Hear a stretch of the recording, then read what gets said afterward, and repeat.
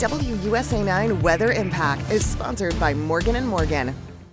All right, Michaela, folks are looking for things to do this evening. The weather should hold out if they decide to do things outside. Yeah, absolutely, Larry. It does look like it's shaping up to be a pretty nice summer evening. So if you still got some moving in to do for any of our new Howard students, it is going to be relatively pleasant for you. Temperatures over the next couple of hours falling into the 70s with just a few of those fair weather clouds moving in. Now, I do think a stray shower will be possible overnight tonight, and I'll show you what that looks like on Futurecast here in just a second. Waking up on your Sunday morning, temperatures are going to be in the 60s for the DC metro region, 50s as you head further out towards the west. So a little bit of a cool start to the morning for a few. If you have been done with the heat, get out early tomorrow morning to enjoy the little bit of a cool off we're getting. Here's a breakdown of your forecast as we get into your Sunday. What you really going to notice as you head into tomorrow afternoon is the humidity, or rather lack thereof. I'm showing you your heat index values to show you that our temperature is going to be feeling like exactly what it is reading at 84 by about 5 o'clock, and that's exactly what it feels like.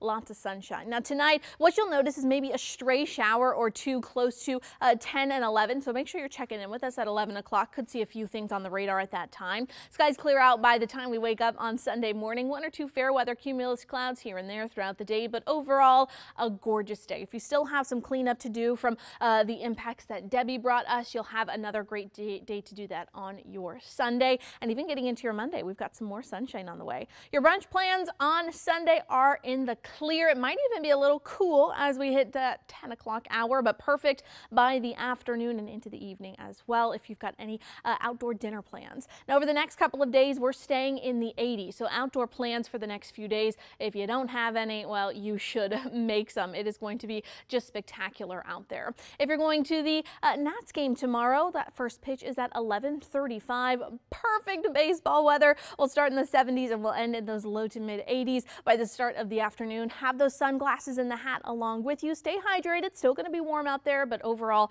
just a gorgeous day with more sunshine on the way for your Tuesday and Wednesday. All right, we do have to talk a little bit about the tropics. We are continuing to monitor one area still way out there in the Atlantic, but does have about an 80% chance of developing over the next 7 days and is expected to move into the Caribbean Sea as we get closer to the start of next week. So we'll continue to monitor that system. Now your 10-day temperature trend, we're going to be warming up at least a little bit, mid 80s by the end of the week, and then a cool off next weekend. Long-term models show us in the upper 70s to low 80s by Sunday. All right, your 7-day forecast, lots of sunshine, a few stray showers this week, but no washouts in the forecast. I'm not bringing around really a mentionable rain chance until Saturday of next weekend. It's nice to see that fall is slowly starting to make its way back home, right?